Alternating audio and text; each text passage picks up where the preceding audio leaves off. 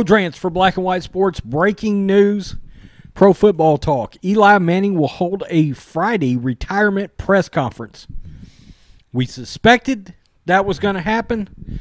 At least me and John Matrix, that was our speculation that Eli was probably going to retire.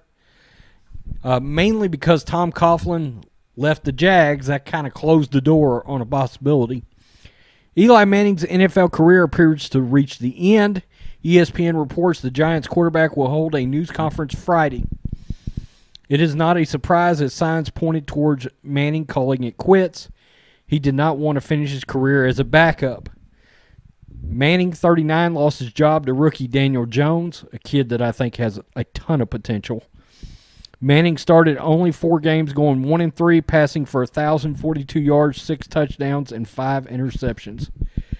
If this is it, Manning ends his 16-year career with a 117-117 record, 2 Super Bowl rings, 57,023 yards, and 366 touchdowns. His career will create an interesting Hall of Fame debate.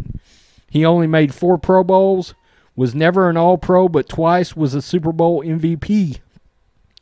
In NFL history, he marks 7th in yards, 7th in touchdowns, 7th in completions, 45th in passer rating, 84.1, and 43rd in completion percentage, 60.3, 12th in interceptions with 244. Okay, and I'll just give you my take. I know to a point I can speak on behalf of John Matrix, the other owner of the channel. Neither him or myself believe Eli Manning is a Hall of Famer. We believe Eli, minus about 10 historically great games, Eli is a middle-of-the-pack, mediocre quarterback. 117-117, in our opinion, does not put you in the Hall of Fame. Okay, and I know there's going to be Giants fans come through here, and they're going to be mad as Hades. It is what it is, okay? A 60% completion percentage in a time where a passing league where you should complete 65 to 70% of your passes, really and truly. You know, I know Aaron Rodgers was down a little bit this year, but still, 244 picks.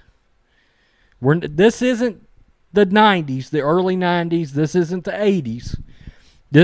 He played a great deal during the passing era, basically the entire passing era.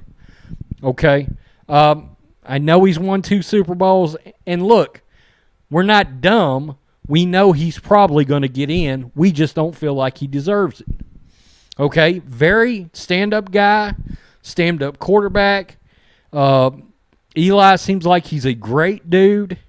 Okay, but in my opinion, I know in John's opinion as well, the numbers just don't support the case. Okay, not in a passing era. To me, of the 3 quarterbacks that came out of that class, Ben's a shoe-in. I think Phillip Rivers is a bigger debate than Eli. I do. Even without a Super Bowl, his statistics are much better.